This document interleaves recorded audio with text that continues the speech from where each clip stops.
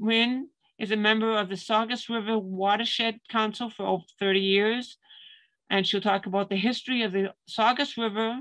And she's a resident of Lynn and still lives in the house where she grew up, located on the banks of the Saugus River. And I have no idea how Marcia got a hold of you, but I think it's wonderful that she did. Okay, hold on. We're getting ready here. Yeah, it's up to you, however you want to do it. Okay. You ready? That's Go it? ahead. Yeah. Okay. Hi, everybody. My name is Wrynn, as you just heard. And yes, I grew up on the Saugus River. And the way that Marcia knows me is that her son owns the house next door to us. And so we're both river people. All right, welcome to the history of the Saugus River. The Saugus River is first mentioned in a public document when in 1621, Governor Endicott grants all of the land between the river at Saugus and the Charles River to one John Donnell. In 1630, John Winthrop lands in Salem with 11 ships and over 1,000 immigrants. Well, you're going to have to turn that off, buddy. James did it. He Can you hear me? ended up with 3 hotels in Monopoly and beat me badly. Okay, Dad, can everybody needs to mute. mute their screen? Mute us. Mute it. Go ahead. Oh, Go ahead. can you hear me? Yeah. Yeah, Can you hear me? everybody mute. Go ahead. Okay. Go ahead. So I was talking about the immigration from England of all the Puritans who came over, and they dispersed from Salem. Some of them.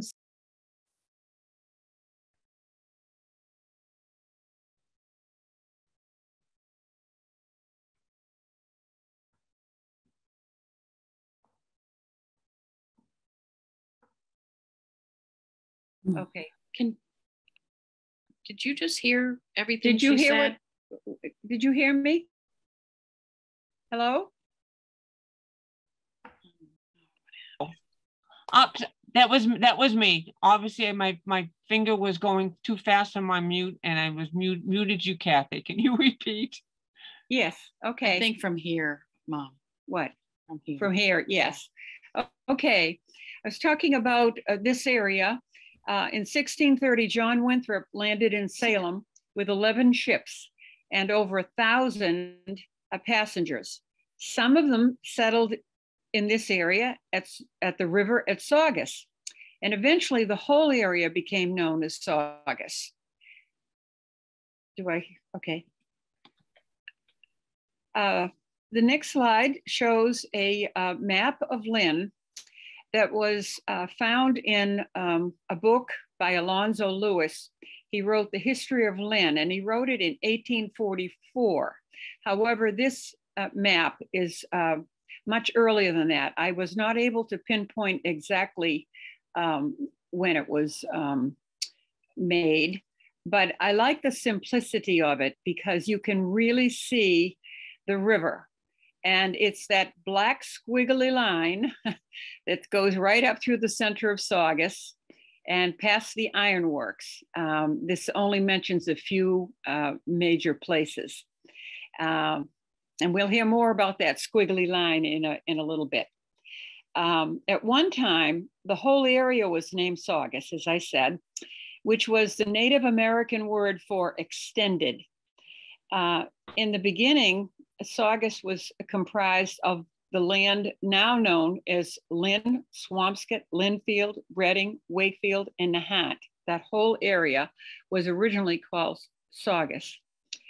In 1637, however, the Indian name of Saugus is changed to Lynn after King's Lynn in England. And I believe it was because the regent or the mayor of King's Lynn came to this area at that time, and they wanted to honor him. Actually, a few years ago, about 30 years ago, the Lynn Historical Society invited the mayor of King's Lynn to come for one of our celebrations, and he did, with his sash and his, he carries a big long pole, you know, and very, very pleasant time was had with him. The Saugus River also was a Native American name. And I want to just take a minute to say that I'm very sorry. I do not have a lot of information on the history before the settling of the white man, because I just have not been able to find that much. But we do know that for thousands of years, since probably the last ice age, the banks of the Saugus River were home to many different tribes. The Pawtuckets are mentioned, Algonquins are mentioned, the Sagamore, of course, and but I don't have a lot of information about that. But they did name the Saugus River Abuset, and it is means winding stream, and as you see, it is a winding stream. Before we start the trip down the history of the Saugus River, let me explain a little bit about the Saugus River watershed. As you can see, it's this whole area, and I'll try to explain to you what a watershed is if you're wondering. It's like a bowl, and the river runs at the bottom of the bowl. And it's the concept of a watershed revolves around the premise that water runs downhill, so that all of the area in this map, all drainage goes towards the Saugus River. There are 11 towns that feed the Saugus River, although the river itself, the channel of the river, only goes through 5 of them. And you can see what they are. The Saugus River is 13 miles long, and it goes through the 5 communities. The headwaters of the Saugus River are in Wakefield, and they start at Lake Quannapowitt. And it's the source of the Saugus River. It's a glacial kettle pond with 247 surface acres. It was probably a much larger lake 8,000 years ago when it was first formed. It was originally called Reading Lake, as it borders the southern border of Reading. But it was in 1847, it was renamed in honor of the signer of the 1686 deed. Now, I'm making some assumptions here because I couldn't find out any more about that. I'm assuming that Quannapowitt must have been a Native American who signed some kind of a deed, and that's where the name Lake Quannapowitt came from. For years, Lake Quannapowitt was a source of ice for hotels, breweries, and meat packers. The last ice house burned in 1929. And then it became a nice spot for homes. The Friends of Lake Quannapowitt saved a parcel of land that on the northern edge of the pond that had had a restaurant. I forget the name of it. Some of you maybe remember. And they were able to save that as a public park. It has a beautiful view of the lake, and they named it for Gertrude Spalding, who was very instrumental in forming the group called Friends of Lake Quantapowhat. And it's as you know, many of you probably know, Lake Quantapowhat's a very popular spot for people walking. They walk the perimeter of the lake.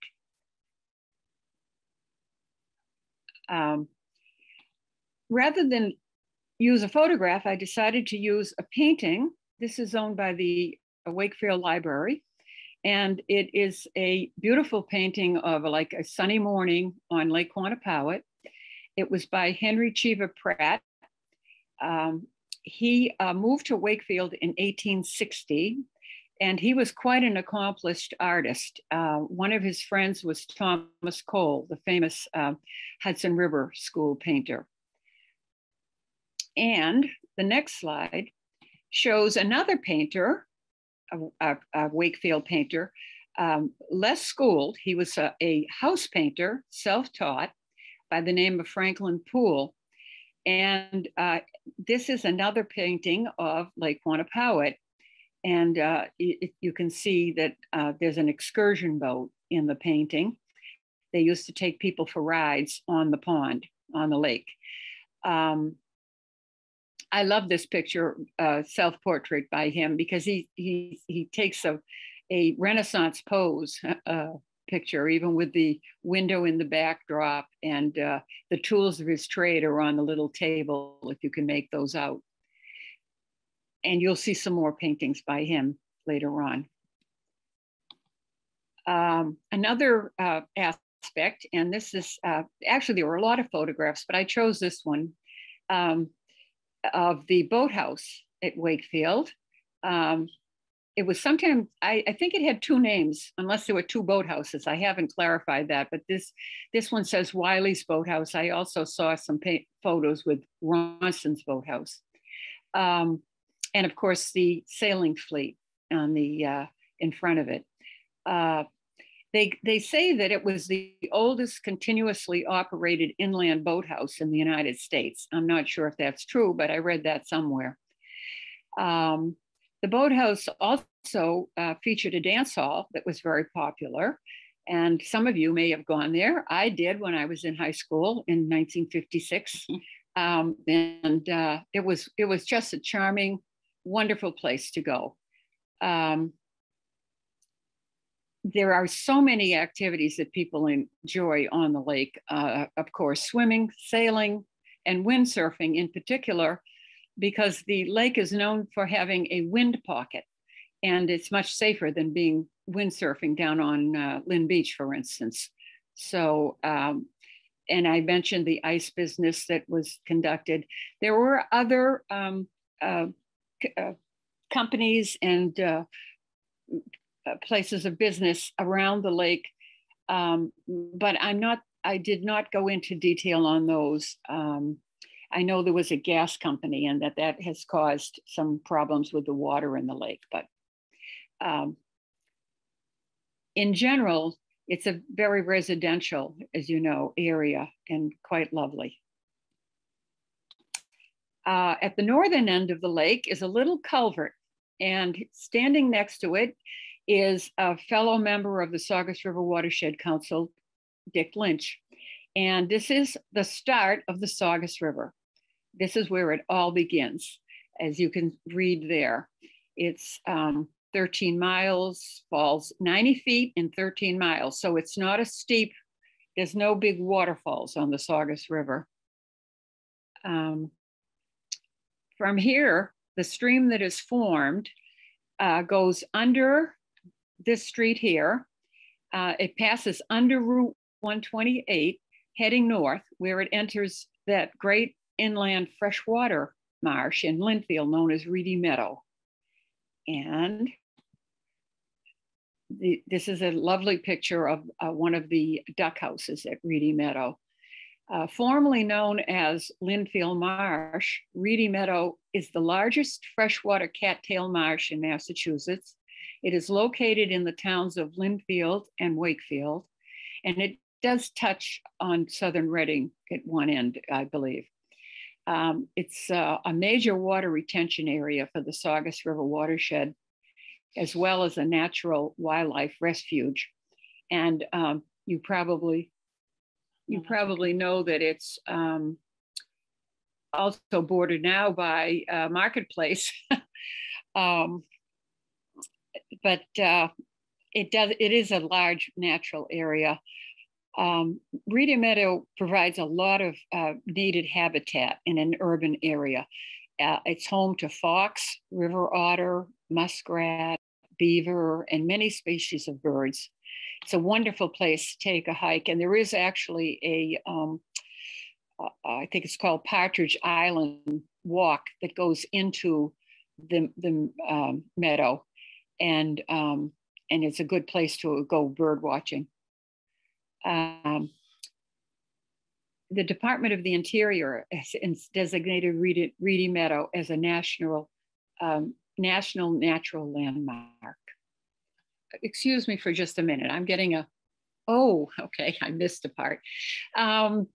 The uses of the first of all, the name of Reedy Meadow was because of the reeds that grow there, the many reeds, and they were very useful for, you know, making baskets, probably stuffing mattresses during the colonial period.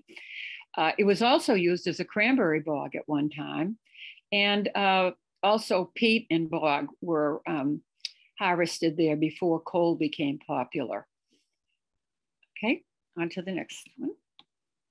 The river, when it goes into Reedy Meadow, it really loses its channel. It kind of disperses into the whole entire area, but it does maintain a flow that wants to work its way out. And it does that at the northern end of the Reedy Meadow. The river starts to want to turn south. It's like a large arc and head towards the ocean. And where it does that, there is a dam, and it's called, the river passes over a dam, and it was built in 1893 by the city of Lynn to provide water for the city of Lynn. And this was over the protests of the Wakefield Water Company. But the city prevailed, and we have gotten our drinking water, 90% of our drinking water comes from this source. The city is allowed to take 12.5 million gallons of water per day to divert to the Lynn reservoirs at certain times of the year, mainly in the spring when there's a heavier water flow. They used to take it all the time, but there have been some restrictions made because of the effect that it has on the river to take all the water. But for the Lynn Water and Sewer Company, the water that's important to them is the water that comes to Lynn. The water that goes over the dam and forms the Saugus River is not as important to them. And I found that out because from its earliest days, they always referred to that part of the dam as the waste dam, the waste gate, which of course raises the hackles of all us ecologists. But anyway, it's there, and I'll show you the diversion of the water can cause several flow problems, as consistent flow is needed by fish and eels that need to migrate up the river to spawn. And if you've been reading the picture here, it talks about the eel ladder that was created in 2009. We were that by the Massachusetts Wildlife and Fisheries Department, with the help of the Saugus River Watershed Council. And we have been doing fish counts on that dam since 2009. And it's one of the longest consistent eel counts in the country. Let's see. And they are called glass eels. And it's very interesting. It would be nice if there was a fish ladder there too, because of course the dam prevented alewives from coming up the river, and salmon, which in the early days of the river, the Native Americans definitely fished for salmon in the Saugus River. The photo on the left here says Lynn Dam below the quote unquote waste gate. And this is showing how little water, and this was, luckily this was taken several years ago. It's usually sustained a little better now with a little bit more water flow, but that's how low it can get in bad seasons, like in August when there's not much rain. And sometimes it is just a trickle. On the right is where the water is heading towards Lynn. That's called the Hawks Diversion, because the water, the waste gate that they call it, is closed, and then the water is diverted in a channel that runs, oh, I'm not good, but probably the length of a football field. And it's just below Marketplace, actually. It looks like a little pond, but it's the beginning of this diversion, which takes a trip. It goes back under Route 128, across Salem Street, and at some point it's diverted under Walnut Street into Hawks Pond. And from there, it flows into a chain of reservoirs until it reaches the Lynn treatment plant.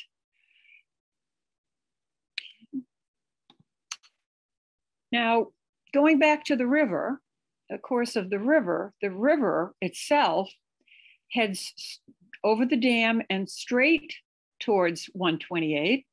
Heading south, it goes under 128, under Salem Street, and then under Water Street, and into North Saugus, what is now known North Saugus, and it became a source of many mills. You're going to hear a little bit about mills with the Saugus River. This first one, I'm going to tell you about the beginning of it, but I believe this picture is probably of a later mill, because the first one was erected, the first dam was erected and a mill built by John Gifford, who you will learn about more later on. He was the second, in 1666, he was the second agent for the Saugus Iron Works. He had a falling out with the owners, and so he quit and moved into North Saugus to start his own ironworks. And this is the site of the dam. I don't know that this is the actual dam he built, but this is the exact site of the dam. And he bought 171 acres and built a dam, which unfortunately, the dam flooded the farm of Adam Hawks, who owned most of North Saugus at that time. And he was sued by Hawks. Oh, okay. Who sued for damages. Well, Gifford had to pay a fine in wood and hay, and he had to agree to keep the water level above the dam at least 1.5 feet below the top of the Great Rock. And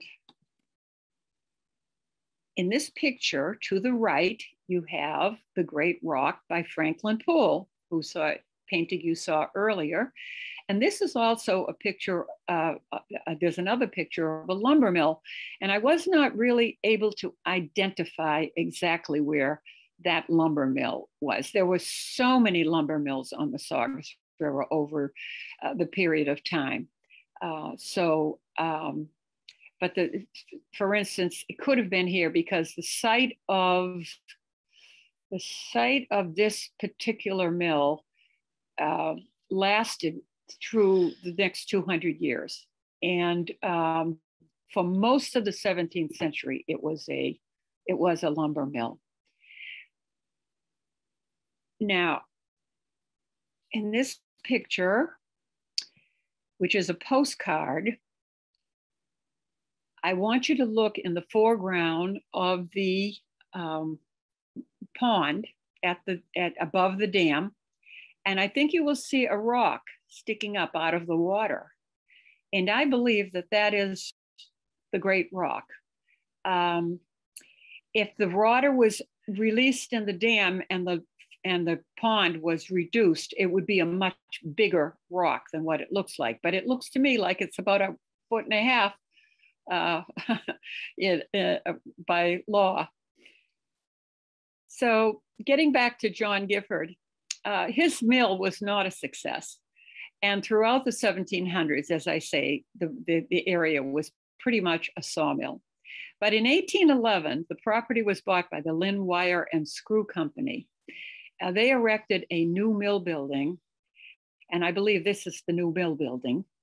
It prospered during the War of 1812, but after the war ended, the business went downhill. And in 1819, they sold the area to John Clark, who turned it into a snuff mill. And then in 1871, the property was acquired by Philip Hone, who operated it till 1902. And did I miss something here, Amy? Wait a minute. Let me go back.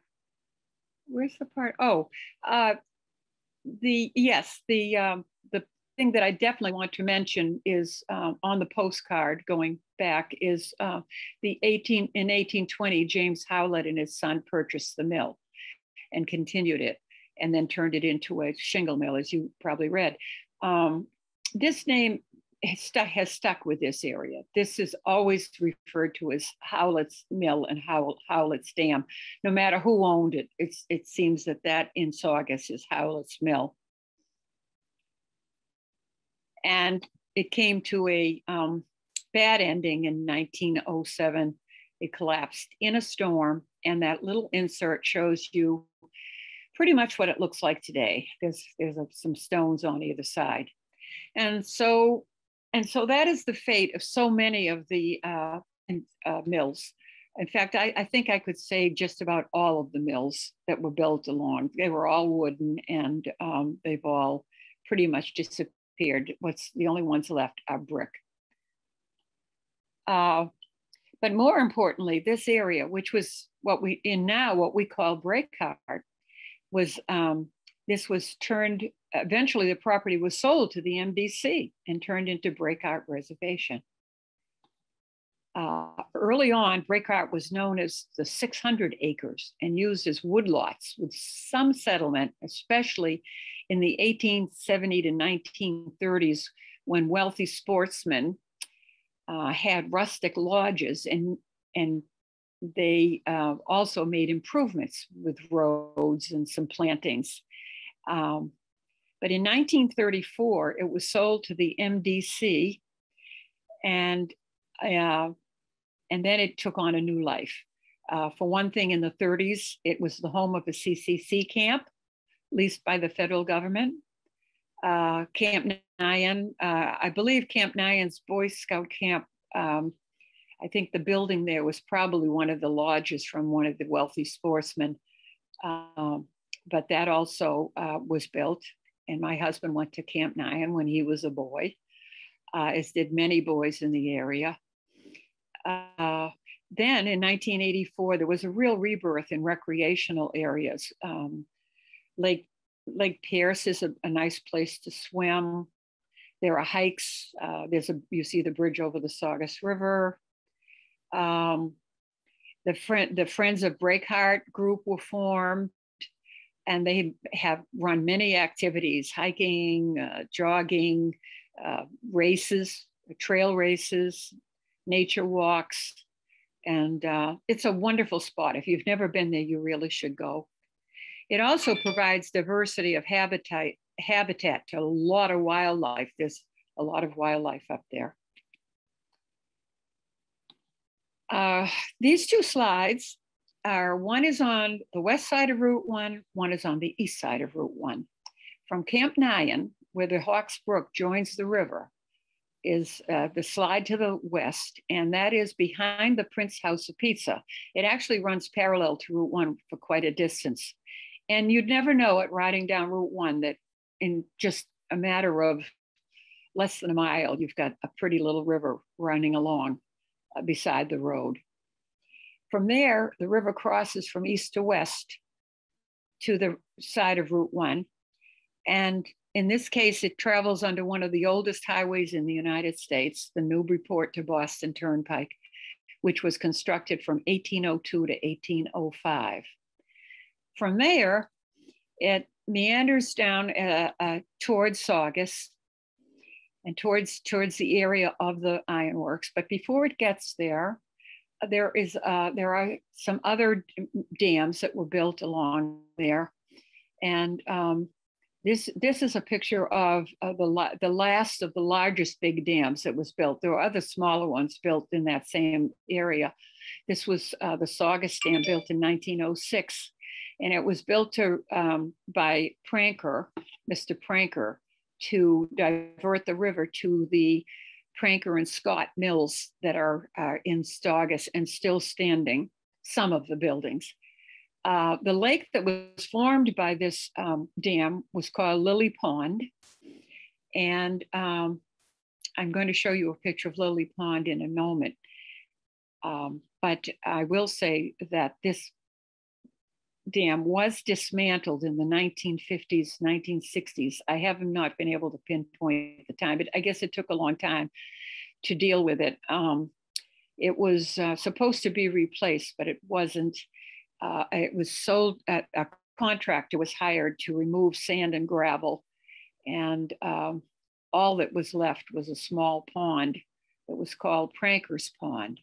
But when this dam was functioning, it formed Lily Pond, which was very large and became a very popular playground. It was established in 1906, and as I said, it was drained, pretty much drained in the 60s. People came out to enjoy the day. They swam. There was a boat rental shop, picnic grounds. It was a lovely spot. And it was used for lots of recreation. In the wintertime, it did produce ice. There was actually ice production from the mid-1800s to the 1930s.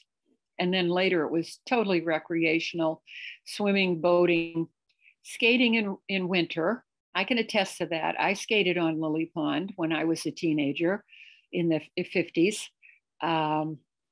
My brother owned a house just 3 houses down from there. So we used to go skating quite a bit. And his sons learned to skate on Lily Pond. There was even camping, and of course there was fishing. And this is unfortunately the all that's left of that huge pond. And they named this Pranker's Pond after Pranker, who built the original big dam.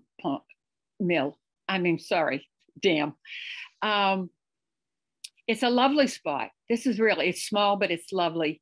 And the river, when it comes past Route 1, from Route 1 to this spot is a very nice walk. It's like a bike trail or a walk that, again, you would never know that you were that close to Route 1. Okay. The dam that was built in 1906 produced power for some of these mills. These are still standing to this day. I'm sure some of you have probably seen them. They are, for the most part, were woolen mills, worsted mills. Prior to these brick buildings, though, there were smaller dams and wooden mills that produced grist mills, chocolate, things of that type. And now we do come to the Saugus Iron Works. It's just below those buildings that you just saw. There's a bridge there on Bridge Street that crosses from one side of the river to the other. And we have the Saugus Iron Works. They were established in 1640 on property owned by Thomas Dexter. In the early days of his property, he was given permission to, well, actually in 1646, he was given permission to erect a fish weir and a crude bridge across the river. But the main thing, of course, about this is that the Saugus Iron Works were formed. It was a company of 11 investors formed in England. The land was leased and then bought from Mr. Dexter, although he did maintain a part of the daily life of the foundry. The area became a veritable village called Hammersmith.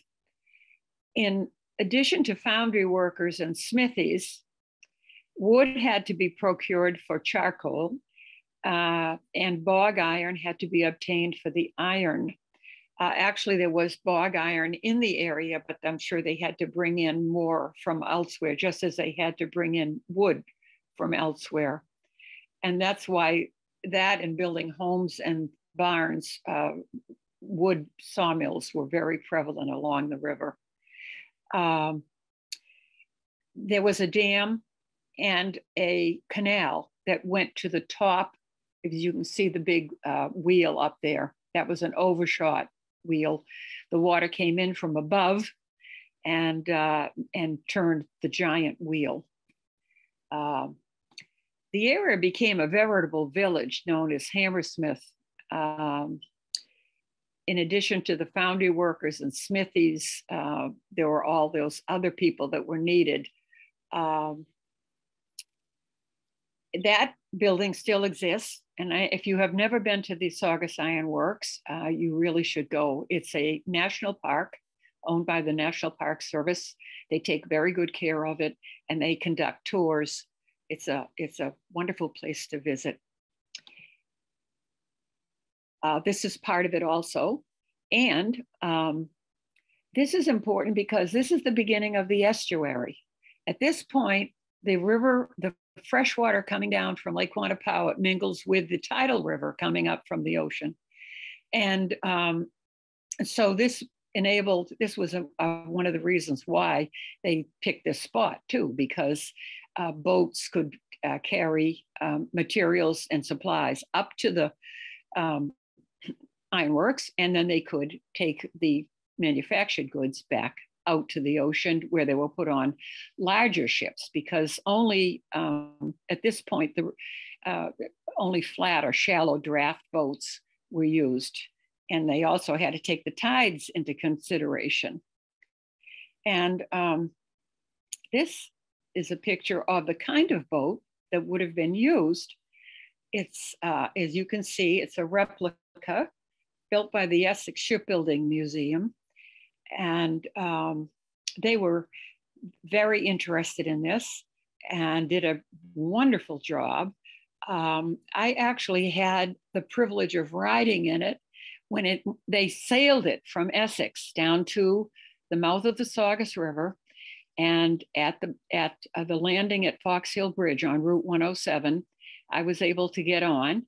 And this is at the bridge in East Saugus, where we all had to get out because they had dismantled the masts in order to take it under the bridge. But it was a wonderful experience. And oh, by the way, it's on view at the ironworks. They made it to be put at the ironworks. The ironworks did have a kind of a sketchy life. It was successful and then not successful. One thing was they have a lot of lawsuits. If you read anything about early colonial history, somebody was always taking somebody to court for something.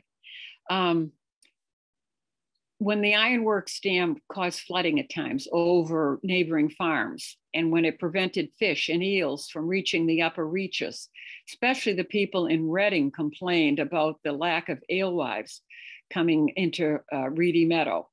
In fact, they were so angry that in 1671, some people actually came in the night and broke down the dam, a part of the dam, to let the water out.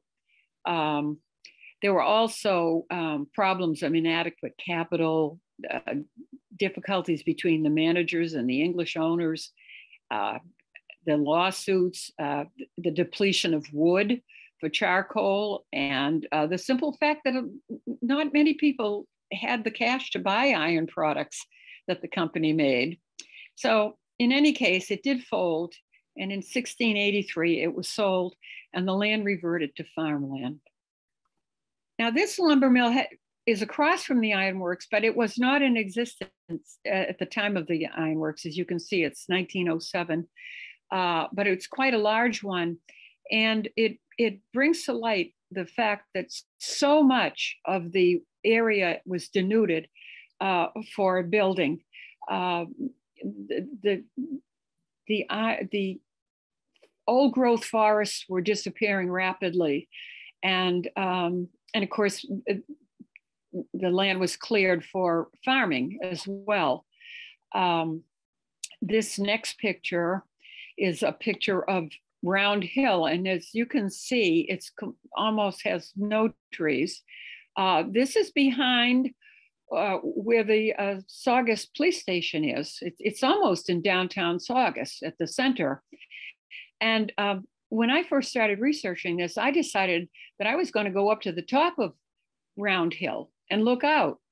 Well, it looked a lot different. It was totally forested. The leaves, the trees were as thick as could be. And I would have had to climb to the top of a tree, which I wasn't about to do, to even see anything. But this is the view that I wanted to see. This is a drawing taken from the top, down from the top of Round Hill. And it was from a book that was published in 1840 called The Geological Survey of Massachusetts. Edward Hitchcock, the third president of Amherst, conducted that survey. And this drawing appealed to me because I read that he took his wife with him on many of the trips to survey, and she made drawings. And this has no name on it, but I like to think that it's one of her drawings. I'm not sure. This is another view of Round Hill, only this is from the river down below, looking back up at it. And way in the back, I think you can see, it looks like Moscow, but it's the Saugus Town Hall, just peeking up above there. And of course, you would never see that from the river today because all the trees would be in the way. This is another view. This was a very scenic part of the river, and this is the windy part of the river. This is looking east from Round Hill. And remember, Abuset means winding river. And if you'll bear with me, I will read you the legend of how the Saugus River came to be. According to Indian legend, the Great Spirit saw an enormous serpent basking in the sun among the boulders. Picking one up, he hurled it at the monster, but missed him, and the serpent started with great speed for the ocean. Using all his cunning, the reptile slithered right and left, sometimes dodged back between the legs of his pursuer. He reached the sea, but because the earth was still soft at that time, the tortuous channel of the Saugus River was formed. That's from a book by Newhall. The serpent's body sank. Oh, And that's the serpent's body sank Yes. somewhat, and thus was Yeah. plunged the tortuous channel of the Saugus River. I missed the line. On this section of the river, as you could see in that last postcard, people love to canoe. In fact, Saugus had a Saugus Canoe and Tennis Club, and it was on the banks of the Saugus River up on Central Street. Indian canoes were popular for recreation, even in the early periods when there wasn't too much time to actually recreate. To the right is a picture of a Saugus River Watershed Council sponsored canoe that we ran those for several years. Unfortunately, the man who ran them was no longer able to, and so we really had to disband them for. We hope someday to get them going again. But they were very popular. People signed up for them.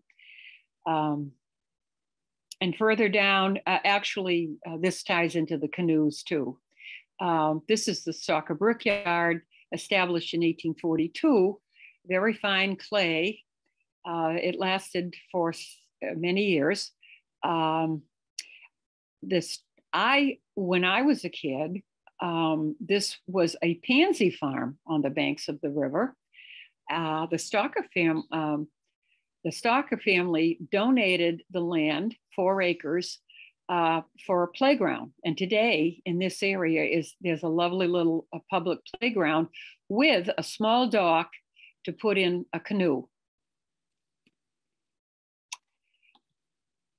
At the end of this winding section, we come to the city of Lynn, and this is a view of East Saugus, the bridge at East Saugus. It's actually the site of one of the oldest real bridges in this country, I believe, because it was built in 1639 originally. This bridge, of course, that you're looking at was not that bridge. And this one, I think, was built in the 1920s, if I'm not mistaken. This was to facilitate travel and shorten the distance from Boston to Salem. During the colonial period, that's how people went from Salem to Boston. This had various names, the Old Highway, my father and mother always referred to it as the Boston Post Road. The General Court donated 50 pounds to have a bridge built across, and it was called the Great Bridge. The allowance of 50 shillings a year was paid to maintain the bridge. And it was the most used road until 1803, when the Salem to Boston Turnpike, the Salem Turnpike was built, which is Route 107. This is a view of East Boston to the East Saugus. East Saugus, yeah, I'm sorry. Yeah, view of East Saugus. And to the left is the Old Boston Road. Today it's known as Lincoln Avenue. This was the site of many tidal mills. As you could see, the water was narrowed down there where the bridge was. And so the flow of the tide was quite strong. There were such mills as grain, corn, snuff, chocolate. During the Civil War, it was coffee. The list of people who owned mills is too long. But there was Sweetser was one name, and Childs was one name, and they manufactured chocolate. And I'm not sure if they're the Childs that went on to be a chocolate place in Boston or not, but I'm going to look into that someday. Oh, I forgot to mention, you saw for yourself the names of the people. You probably wondered. Oh, yes, Benedict Arnold, traveling north with his troops, marched up this road. General Washington in 1792 stopped at the Old Anchor Tavern, which was up the road a piece, and had lunch. It was a very popular spot because this was about halfway between Boston and Salem. General Lafayette traveled it when he came back to be applauded. And there were arches of flowers placed over the road to honor him. This next picture, the Masonic Hall, is interesting because it's one of the few buildings that actually exists today. And if I'd had time, I would have put a picture of what it looks like today, because about 4 years ago, it was turned into condos. And but the basic size and shape of it has been maintained. So I guess better than tearing it down completely. And that's a nice spot. But as I said, with the mills all along the river, as soon as if a mill burnt down, somebody else built it up, better, newer. This kind of thing has been going on for a very long time. On the other side of the bridge, looking east now, we're heading really towards the ocean, is a little area we call Saugus Harbor.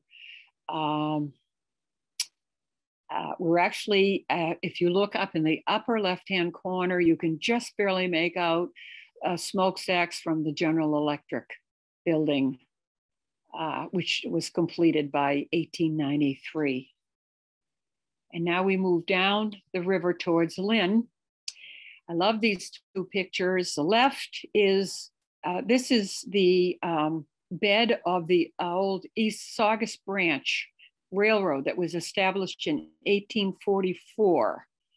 It actually didn't run any cars until 1854. And it came from Everett through Malden, Revere, Saugus, and Lynn.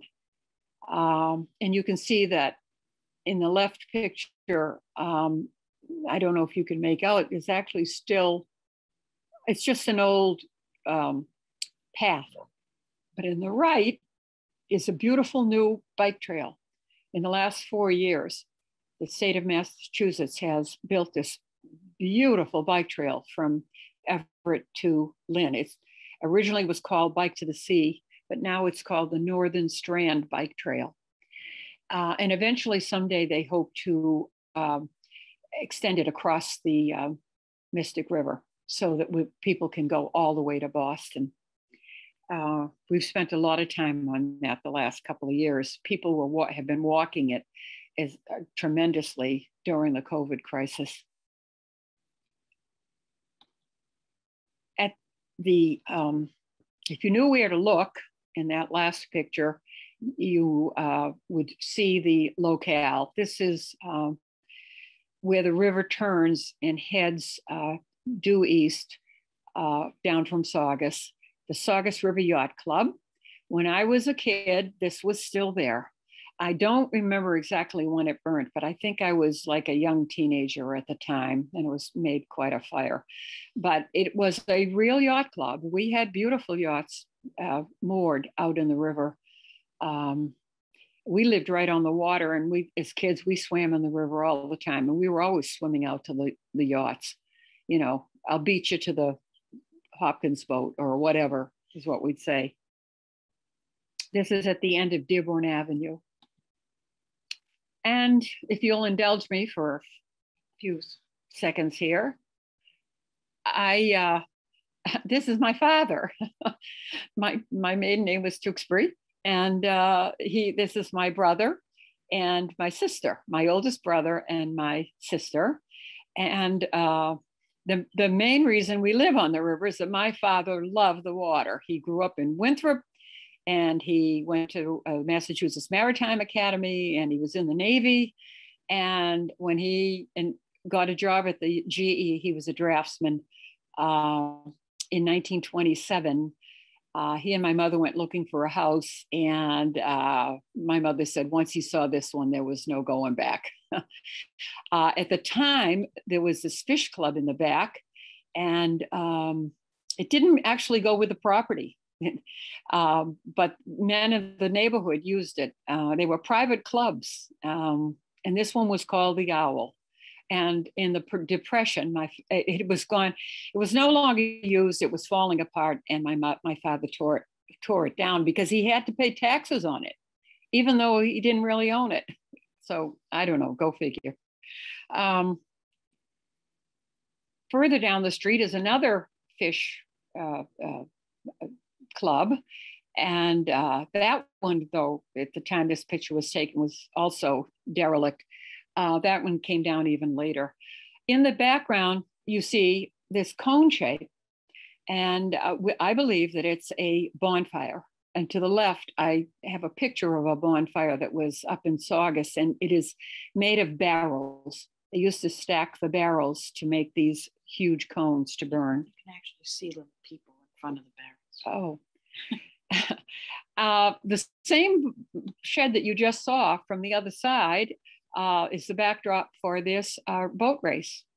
In the late 1850s, Benjamin Newhall called this tree that's across the river, if you can make out that tree, he called it the Old Eagle Tree in a newspaper article, because for a period of 20 years, this oak tree was the favorite spot of a very large white-headed eagle, which we must assume is a bald eagle, and who appeared every morning. But the tree was eventually blown down in a hurricane or something, and he was seen no more. However, we have a pair of bald eagles who have been coming to the location, the Saugus River, for what, Amy, about 3 or 4 years now? Yeah, just about 3 or 4 years. And guess what? There's another tall tree across the river, and in the morning, they can often be seen sitting in that tree. And a couple of weeks ago, we saw one sitting in the trees across the street from our house. So we're always excited to see the bald eagles. Also, the other birds that have come back are osprey. And there is an osprey nest actually built up in Saugus that is used most years. A little further down the river, I'm a little bit nervous about time. It's 10 past. It's been like an hour. I don't know. That doesn't mean anything to me. How long have I been talking? Like an hour. Oh gosh. Ginny, are you okay with the time, or should I wrap it up? You're doing fine. You have been talking probably 40 minutes. Is that all? Oh, okay. You just feel like you've been talking forever. Yeah, but no, Yeah. you're on well under an hour. Okay, let's just show them the pictures, okay? The next ones are fast. Just Go ahead. Needham's Landing. Yeah. Okay, go ahead. I'm following you. Oh.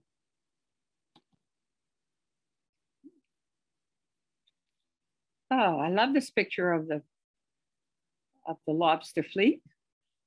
And the next picture, the oil painting by Charles Woodbury, which was probably done in 1887 area. He was a very famous artist. He was a member of the Lynn Beach Painters. He grew up in Lynn. He graduated from MIT, and they own some of his works. There's some of his works at the Museum of Fine Arts in Boston. And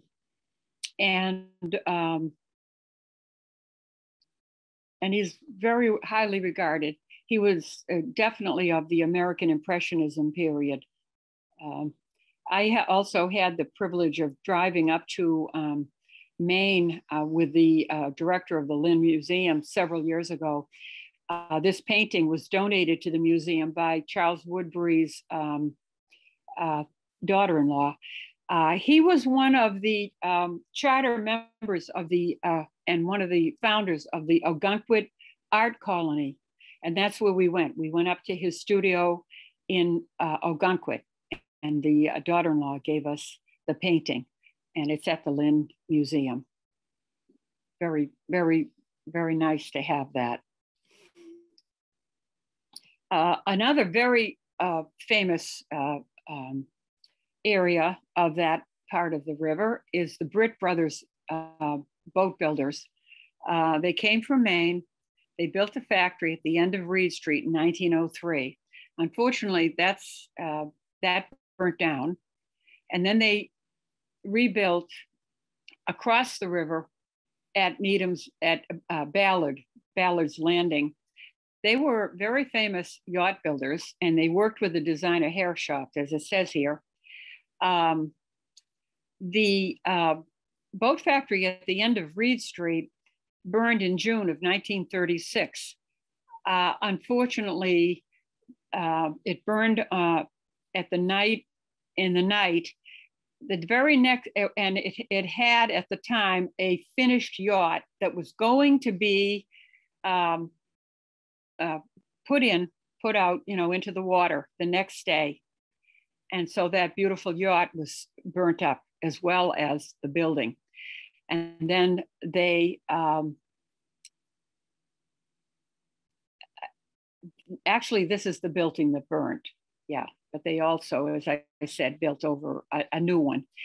All of their papers and photographs are owned by the Mystic Seaport Museum in Connecticut.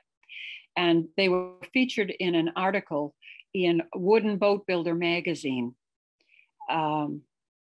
My brother, who was a lot older than me, said that when he was a kid, he used to deliver newspaper. He was a paper boy, and he delivered to one of the Britt brothers. that had a house down the street. My sister said she remembers when it burnt down, and I think she was about 5 years old, and I guess it was quite a conflagration, and the neighbors were afraid that the whole neighborhood was going to go up in flames.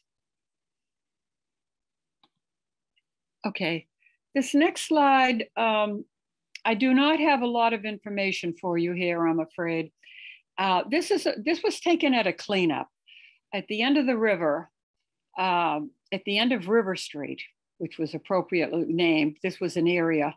In the background, you can see there was a car, Cap's Auto Yard, and so on.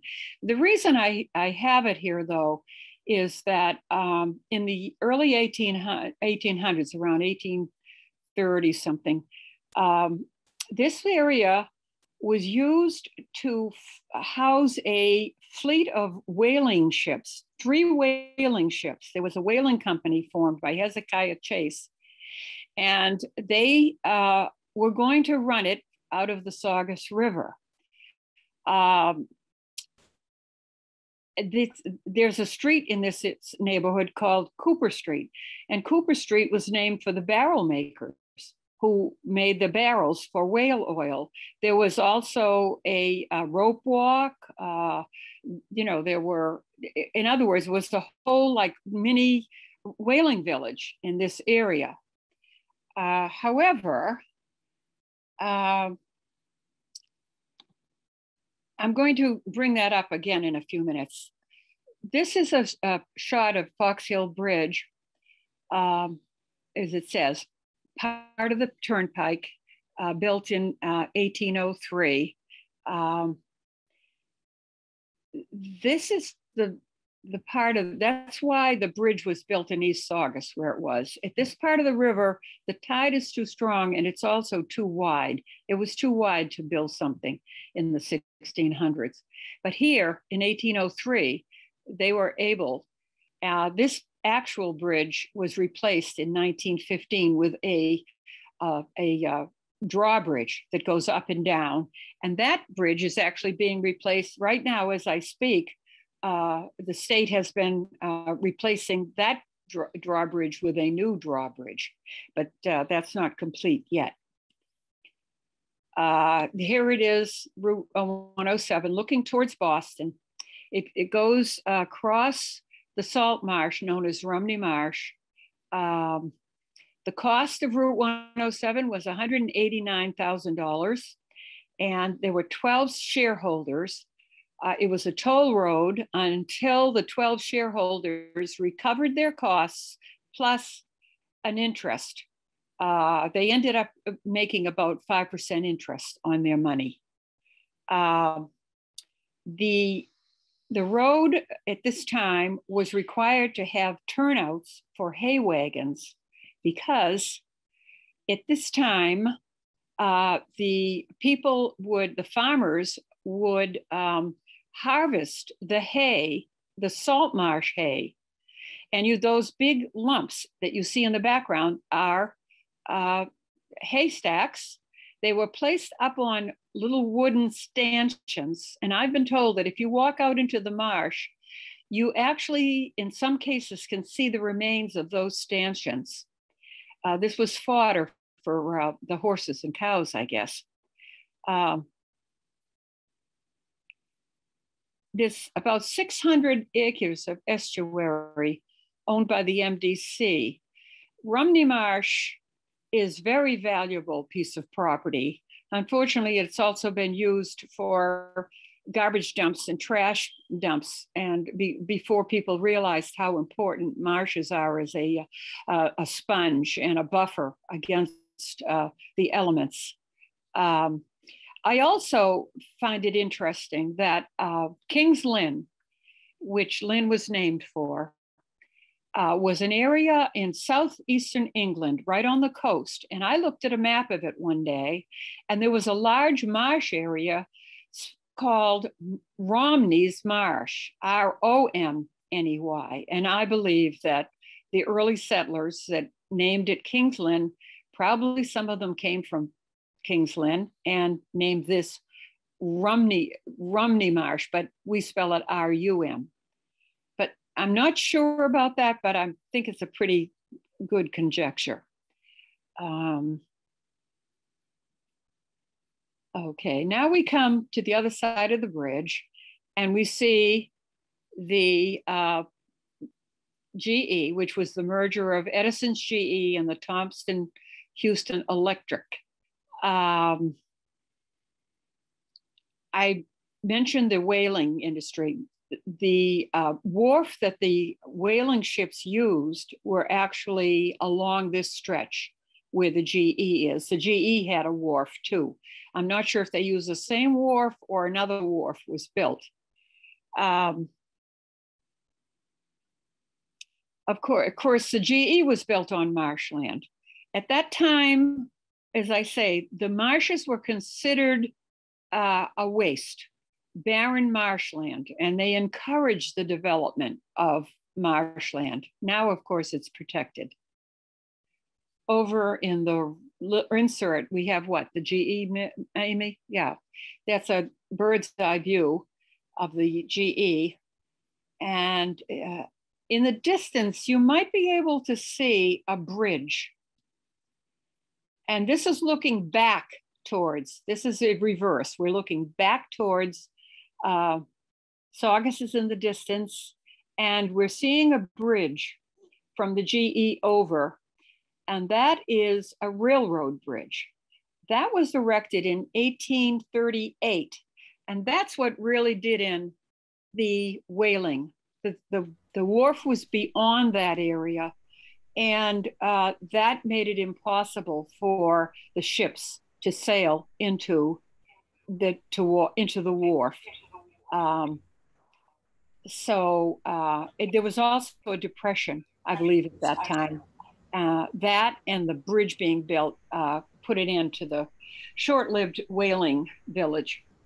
The trestle that you see in the foreground, it has a pipe on it now, but I believe those are the trestles that were used for the narrow gauge railway that went from Boston across the harbor through Chelsea, Revere, and eventually across and down into Lynn. Oh, I was pushing the wrong thing. This is a map of an area called the Pines River. Up at the top, you can see that it comes off of the Saugus River. It's quite a large, it's one of the tributaries of the Saugus River. And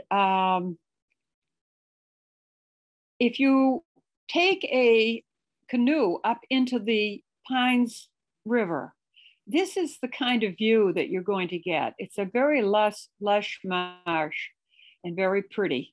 And people do canoe that area.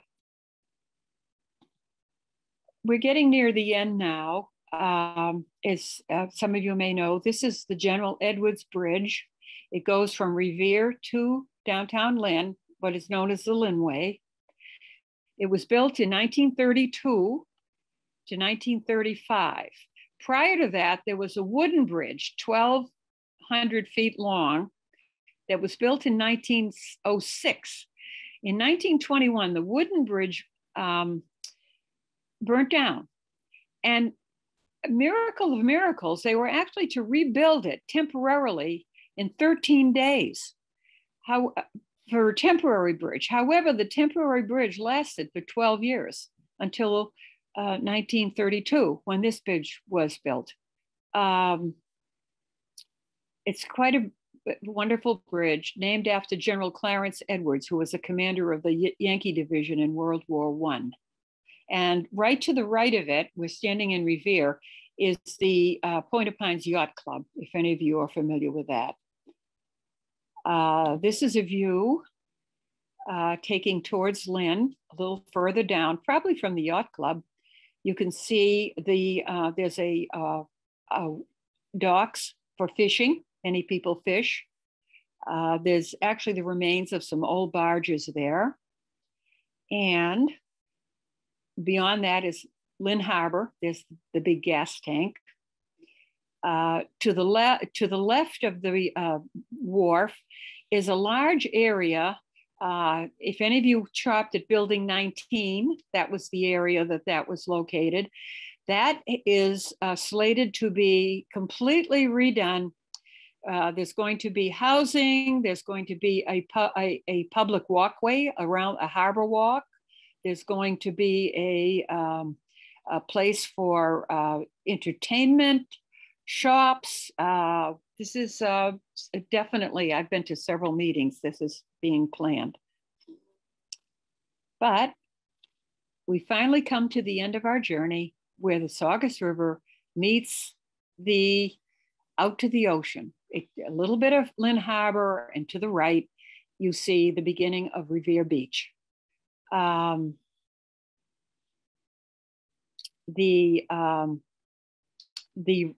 area with the beach there is Point of Pines, which was at one time a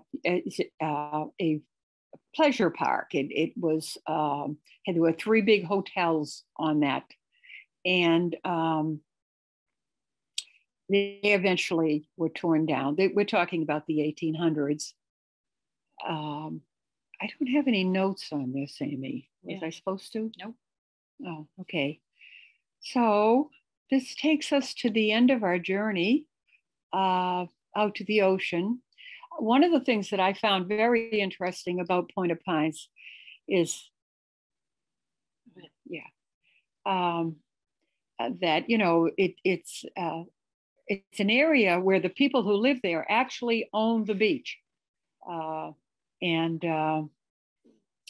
they were able to purchase that beach for $8,000 way back. The man that owned the hotels, that owned the large area of it, left the hotel, left it to his secretary, and his secretary sold it to the Point of Pines Housing Association. So it's essentially a private beach, although you can certainly walk on it.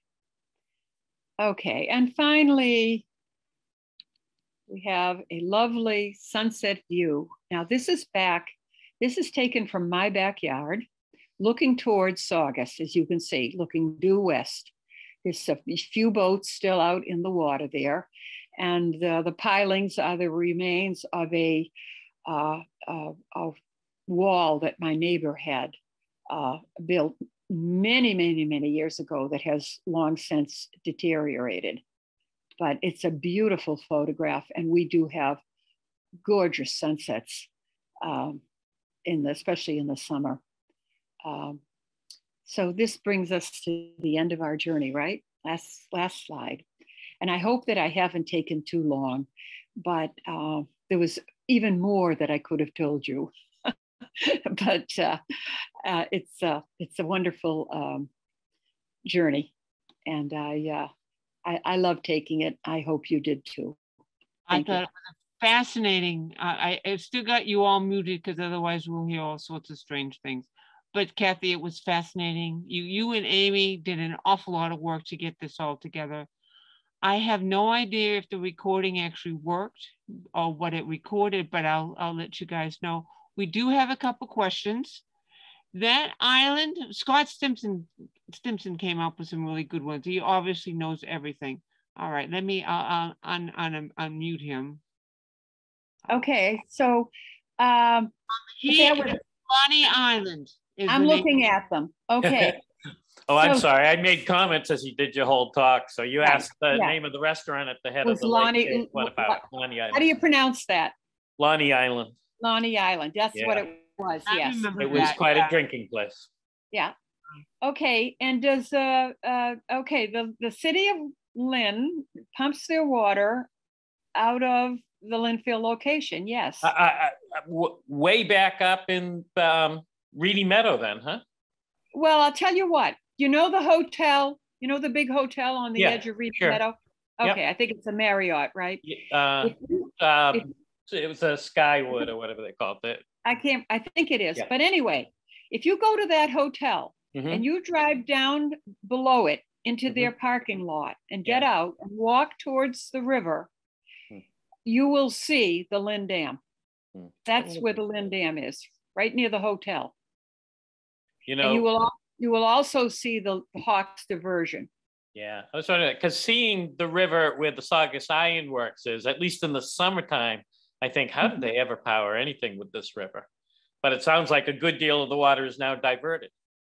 And the Yeah. dredging. Yeah, there's less. But of course, the thing about it is, at the time that those early mills were built, the Lynn Dam wasn't there. Yeah. You know, and Yep. so, and as you saw, Howlett's Mill and all the different mills, they were dammed. Yeah. So that's how they, you know, use them. The Lynn water sewer treatment also gets about 10% of their water from the Ipswich River. And they really have to kind of toe the mark now about not taking too much water. Yeah. But it's very good water, you know, it's very good water. It gets very highly rated and when it's tested. Any other? Oh, the herrings. I really did not deal that much with the herrings, but the herrings, the alewives, were extremely important in the early days, the colonial period especially. And they talk about the alewives coming up. I remember even as a young teenager, there was a section where a stream came down out of Lynn Woods into the Saugus River. And you could go in the spring and practically walk across the stream on the backs of the alewives. And I read an account by a Saugus man who said as a boy, they used to go and catch the alewives with their hands in those streams, but not in, but of course, that's why there was so many lawsuits, because the dams would keep the alewives they couldn't jump over the dams. So, but there were, and there actually are still some herring in the river.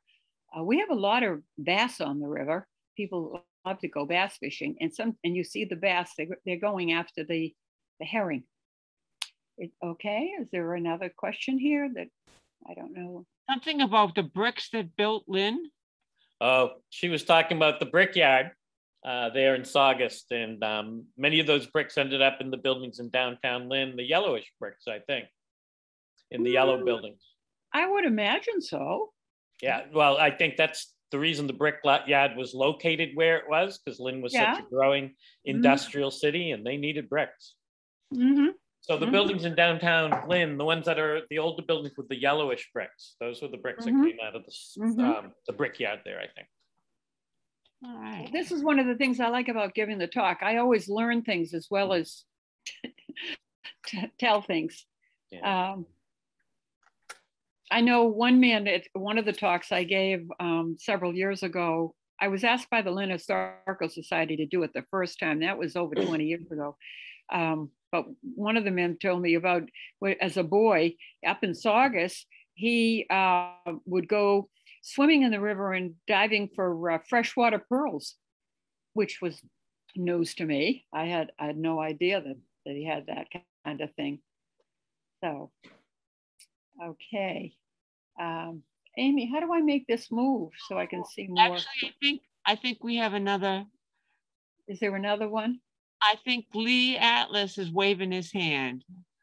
I think can you unmute? There we go. Yes, can you hear me? Yes. What is it? Thank you. 3 quick questions. One is there an echo? Is that somebody's? There we go. That stopped. Yes, we had an echo. Yes, that was from you. How about now? Is it okay? No. You know what? I know what it is. What is it? Is a phone and computer going at the same time? Why don't you text us your question, Lee, and we'll answer it. It's because you're connected both from the phone and the you're in it twice. You just mute your computer and talk on your phone if you have your phone going. How about now? That's good. You hear me now? Yeah, I can hear you. I can hear No, you. Go for it, Lee. Go ahead. I can't hear them. You can ask your question and then. Speak, Lee. All right. All right, except now he can't hear us. All right. How come I can't hear?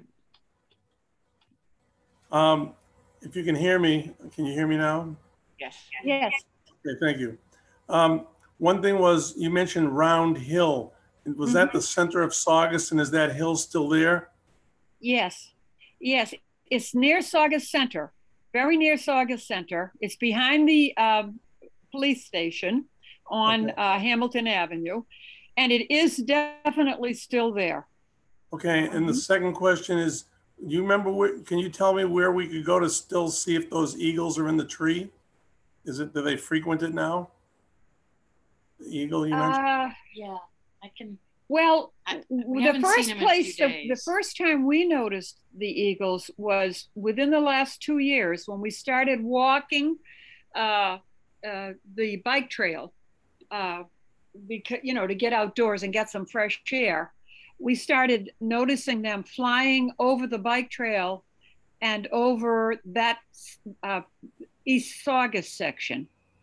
But we also see a little further up the river towards us, right across from us, as I said, there is a tree, a large tree. At the end of. Not that same tree, but another one. At the end of Houston Ave. It's at the end of Houston Avenue. In Saugus. In Saugus. And my daughter Amy says she's become quite a birder, and she looks out every morning. You said you see it quite often, yeah, right? but I haven't seen him in about 4 days. Yeah. So I don't know. There's a pair of them. And someone from the Bike to the Sea Trail group took some beautiful pictures of them last year. And they tend to hang out in that tree in the morning, and then they tend to be in the sort of open marshy area behind the Saugus River Yacht Club in the evenings, or in the sort of the crossroads section over by the bridge in Saugus sometimes. They're really huge. When the wingspan is quite large, bigger than the osprey. And now I have seen osprey diving into the river catching fish. I haven't seen the eagle do that yet, but I suppose they do. Last question is there any way, if I had a canoe or a little boat, I could kind of do trail, go along the river and mimic what you just demonstrated for us today? Like to do a trip? Well, I can't answer that exactly, Lee, but the first place I would check out is the Stalker Playground. Now, the Stalker Playground is off of Winter Street. And Winter Street runs between Central Street and Chestnut Street. It parallels the Saugus River. So if you went into Saugus Center and went up to Winter Street, the other thing that's on Winter Street is the cemetery. So anybody could point you to it. You go past the cemetery and you keep your eye on, I don't know what the name of the street is, but you keep your eye on the left and you will see, they're all little they're dead end streets that go down to the river's edge. And one of them is, I don't know if it's called Stalker or not, but it goes, I think there's a sign for Stalker Playground. And that has a little dock. And then if you want to give me your information or give Jenny your information, she can give it to me. I could maybe look into it because it might be possible to put in it on Ballard Street or at the Point of Pines Yacht Club, or even down at the end of my street where the Saugus River Yacht Club was.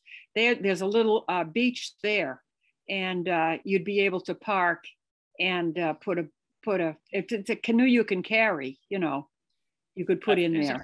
I can give you some advice on that if you'd like. What'd you say? He's talking to me. Whoops. Okay. Yes, I will, Lee, I will give Kathy your email address. Okay, I think I might have lost him because I don't see him. I don't see him face here. Okay, does anybody else have anything? Was there any other questions? Nobody's Well, writing anything down. I just wanted to say what an excellent talk it was. Oh, thank you. Absolutely. Thank you. It really was.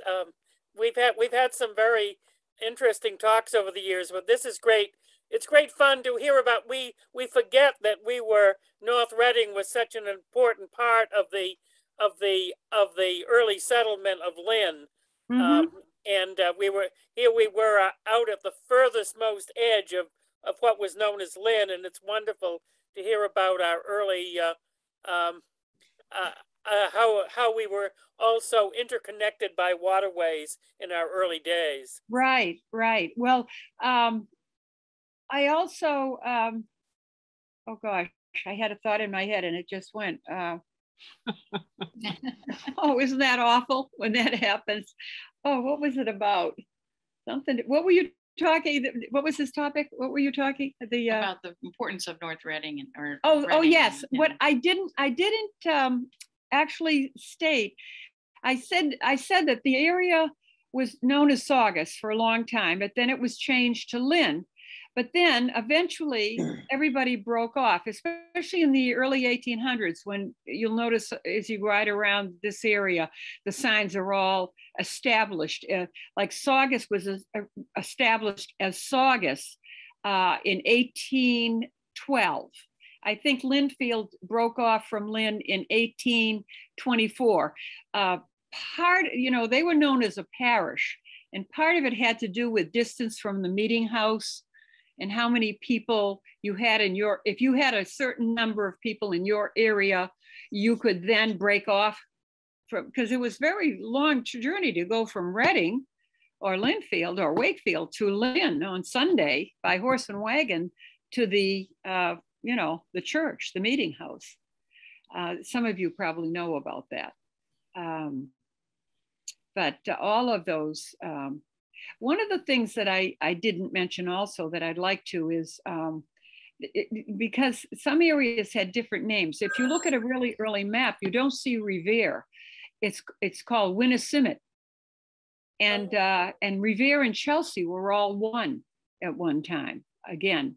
And it was around the 1840s and 1850s that there was this, I've noticed that most of the towns have, separated from whoever was the big